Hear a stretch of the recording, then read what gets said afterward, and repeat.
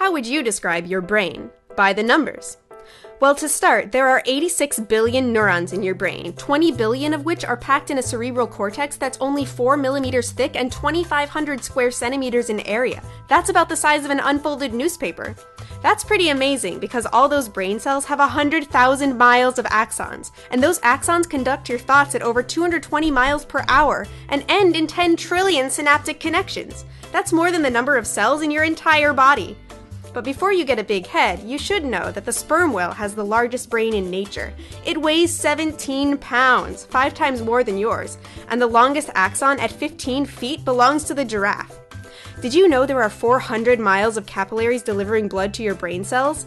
That's good news because at over 10 to the 15 calculations per second, your brain consumes 25 watts of power and uses up 20% of your body's oxygen. And even though it can perceive pain, it doesn't actually have pain receptors. So don't let all these numbers give you a headache because your brain is amazing.